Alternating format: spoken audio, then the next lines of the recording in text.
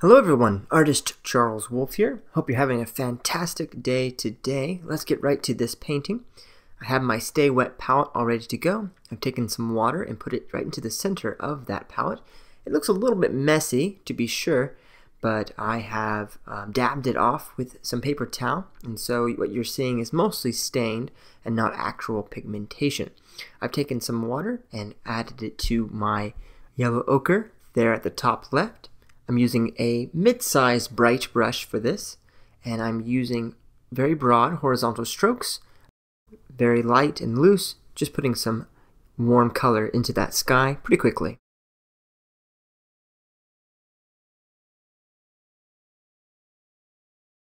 You can see that I've switched my technique from using the flat part of the brush, but using the actual edge of it to create some sharper punctuations in these clouds.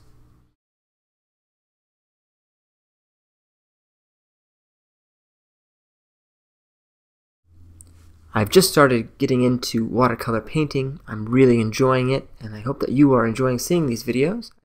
I've already released this particular painting as a time-lapse last week, so today I'm sharing with you all the full-length version and the real-time version of me painting this piece.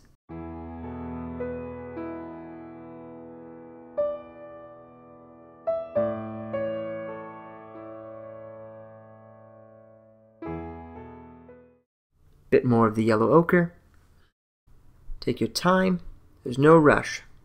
You got plenty of time. I'm going to grab some ultramarine blue, a touch of the Payne's gray. That's the Payne's gray at the top right. My palette is as follows. Top left is the yellow ochre. Next to that is the bright red. Next to that, in the right-hand corner, is a big mess of Payne's gray. There next to it you'll see some purple, and that's a mixture of the cobalt blue and some bright red. Below all of that is the burnt umber. Going over I have some burnt sienna, and then all the way to the left you have on the bottom some alizarin crimson, and right above that is a bit of the lemon yellow. Those are the colors I will be using today. Same technique, sort of using the side of the brush to make a nice point. Good amount of water so the pigmentation does run a little bit, but not so much water that it's dripping down the page.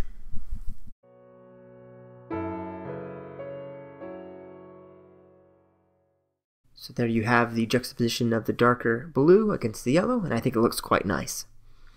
Very simple background to do, very easy sky, but pretty effective I think. Gonna take some more water, add it to the yellow ochre. When I started this painting, I was thinking I was going to leave a lot of the white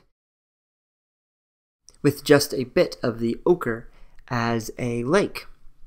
I ended up not doing that, as you can see from the opening shot of the video, but I am putting down some yellow ochre on the bottom, which warms it up quite nicely. Just a little bit, not too much.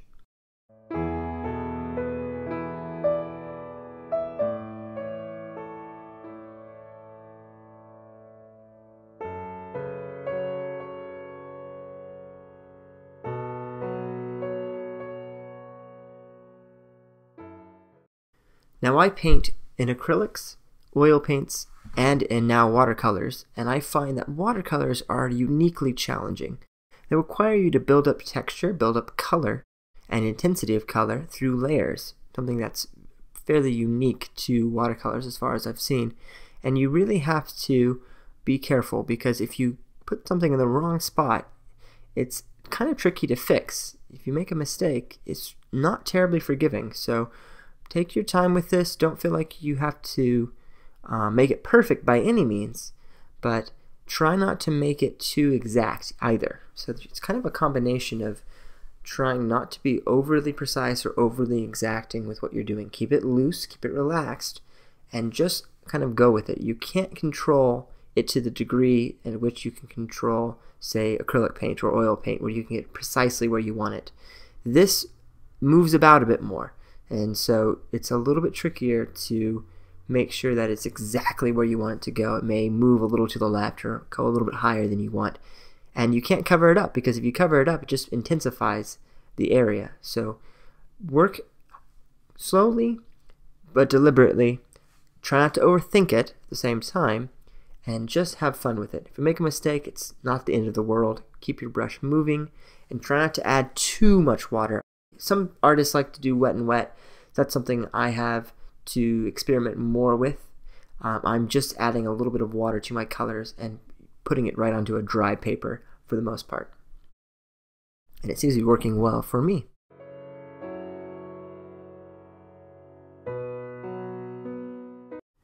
Adding some more of the ultramarine blue to my mixture of lemon yellow, burnt umber, and blue already. It adds a deeper intensity to the green that is already on the paper. Just creating a simple line of trees here. It's nice to put in some of the lighter green first and then put the darker over top of it. It's a classic technique of watercolor. Put your lights in first and then come in with some darks. That way, as it dries, you will see that the lighter areas become sort of highlights to the counterpoint of the darker parts. Grabbing some burnt sienna with a little bit of lemon yellow, ultramarine blue, and a bit of the burnt umber, I am making sort of a fall foliage color.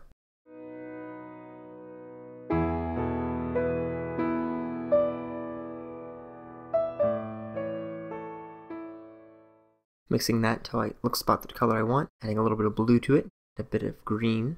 There, that's looking a lot better. Alright, I'm going to go up here and add in a large tree. Right about there.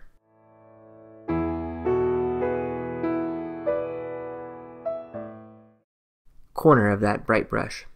I don't want it to be too complete. I want it to be a little bit hollow in the center and not have all of the white and the colors behind it covered up, but just using the corner of the brush, moving quickly, sort of coming down to a smaller point down below.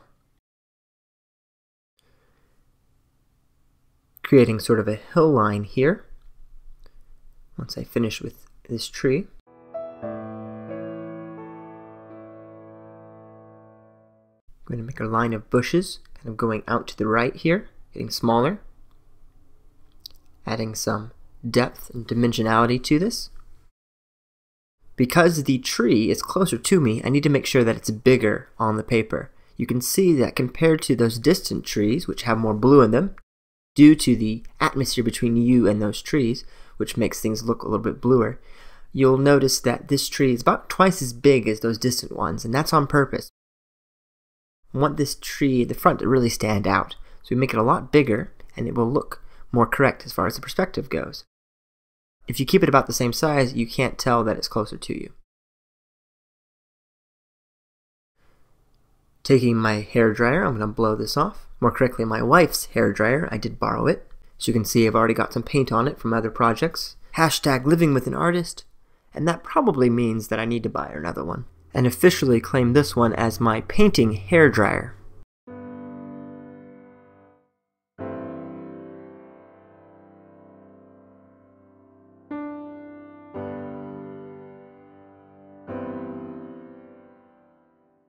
Taking some more of that brown mixture of the yellow ochre plus lemon yellow plus ultramarine blue and burnt umber, my green mix, with a bit more of the yellow ochre in it.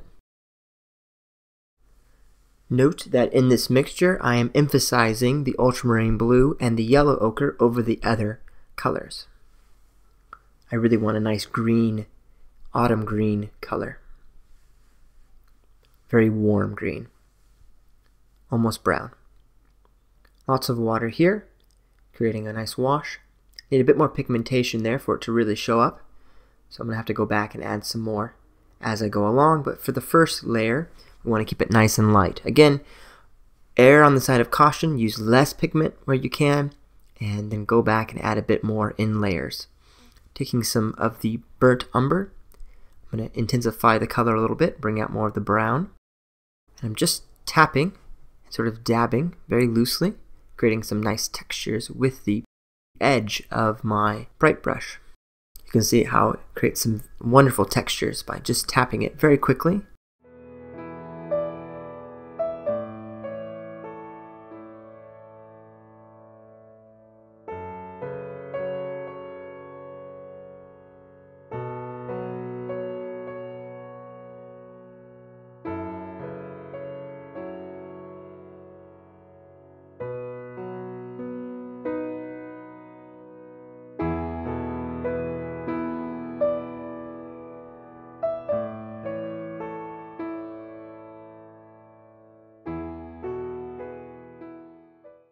Going to do a quick wash here with my yellow ochre, using the side of the brush. Just putting some color down there. Back to my green mix. A little bit more of the blue in it, a bit more water, more of the yellow.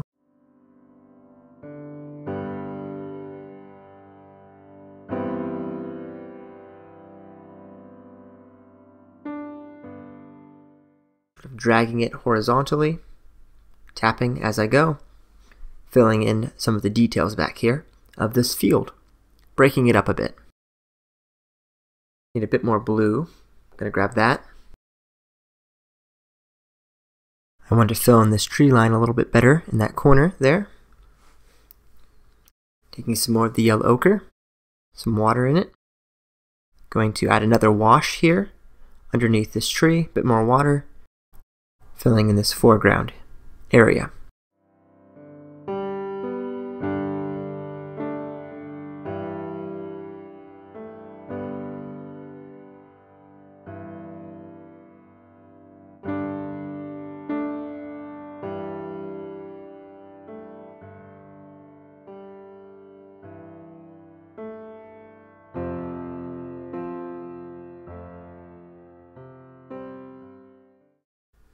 Going back to that burnt umber, I'm going to start playing with this hillside here. Just straight burnt umber, tapping again, creating some nice lines here,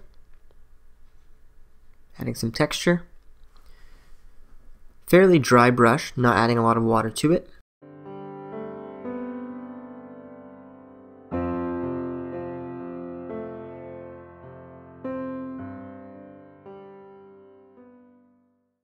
I grab some more of the ultramarine and a little bit more of the lemon yellow, make a nice green color, pretty intense.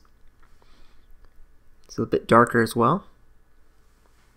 I'm going to start playing this back into that farther field and bringing in some green. You can see how much darker it suddenly becomes. So you have to be careful with the balances. You can lose the delicate nature.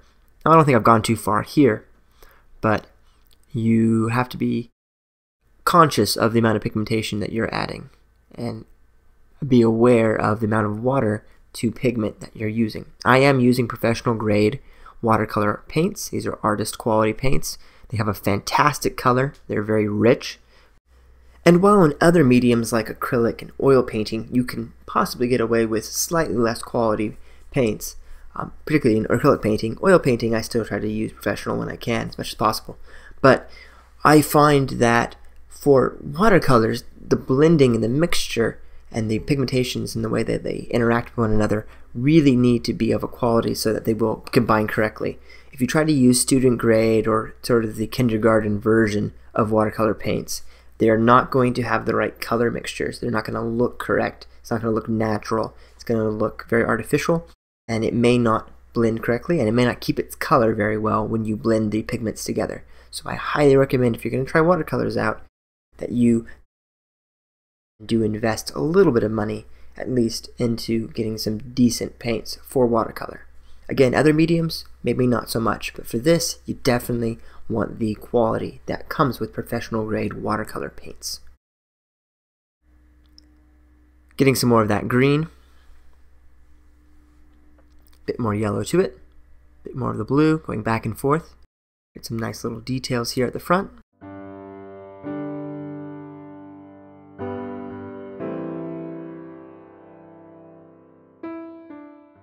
For watercolors, a lot of it is just getting the shape and the composition down first.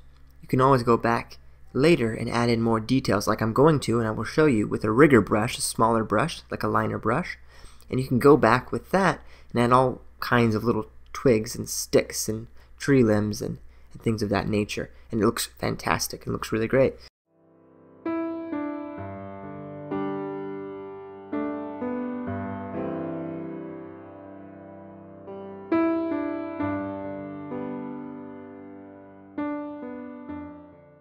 Adding some contrast and some darker shadows to some of these bushes here on this hill. Watercolors, so when you first put the paint on, it's very intense and it will dry much lighter. I know that even though I'm putting fairly dark color there, it will get lighter. I've gone back and I've added some of the green mix to the distant trees. I want to bring them into better focus and create some layers way back there. A bit more water with the green mix.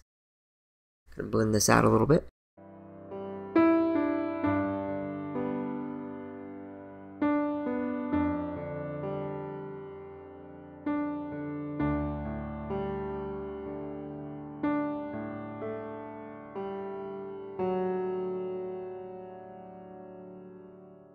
Continuing to put some more of the little details in as we go. I'm going to switch to my rigger here. Burnt sienna plus some burnt umber. Maybe a touch of that Payne's gray as well. But mostly the burnt sienna and burnt umber.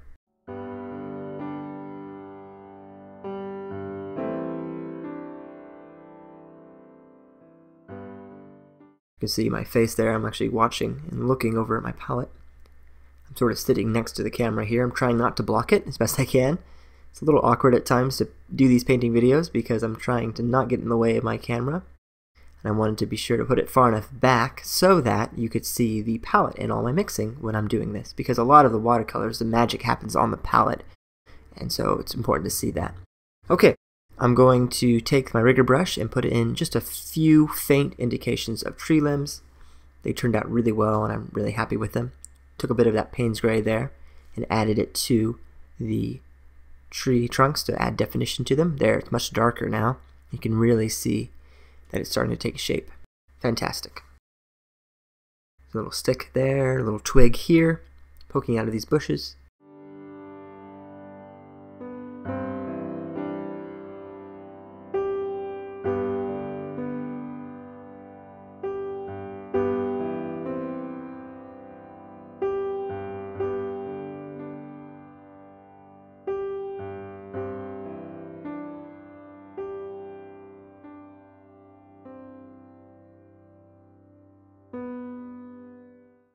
Using short, quick strokes, we're going to give the indication of grass. Again, adding depth to our picture.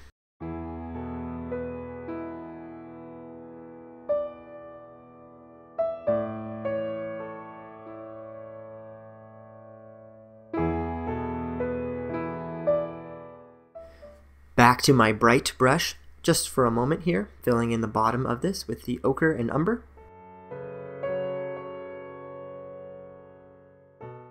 Just filling in that space. I had missed it on the first pass. Back to my rigger. Bit more of the burnt umber.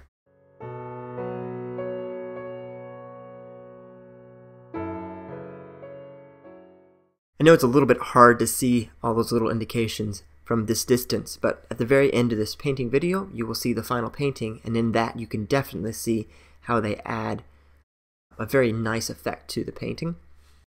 I think I subdue them quite a little bit by going over with another wash of the paint using the bright brush. I didn't want them to be too prominent, but the little strokes are still implied and still there to a certain extent, and it really pulls the whole thing together, I think. Just nice to add a little bit of detail sometimes. If you watch my channel or subscribed, thank you so much for doing so, and think about subscribing if you haven't subscribed already. But for those of you who watch my channel, know that I like to be more impressionistic and a little bit more abstract with my art. I don't tend to do a lot of detail work, so this is kind of fun for me, playing around with this very small brush and putting in these little details and notes of things. Okay, back to the lemon yellow and blue, back to that green mix, a bit more of the blue there. Again, intensifying that color. That blue is a strong blue, so you only need a little bit to really make it pop.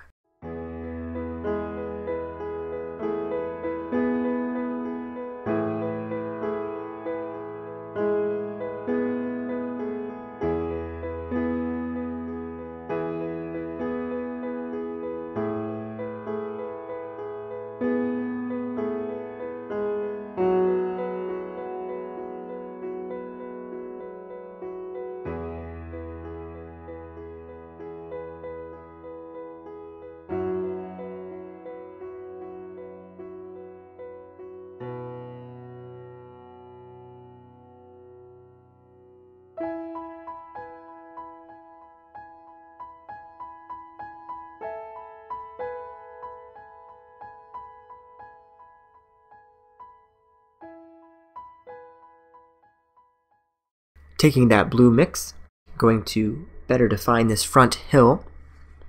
Felt like it needed a bit more pronunciation. Just the tip of that fairly large bright brush. You can get some very subtle, very small effects with it if you just use the very corner of it. A few strokes here.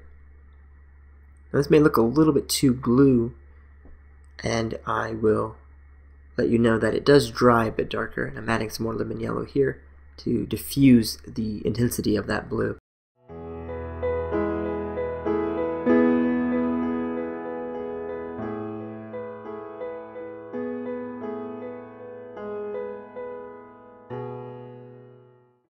Back to my rigger, burnt sienna and umber. Doing some lines here on this hillside. Just a few faint lines can really add a nice effect. Some sticks sticking up here.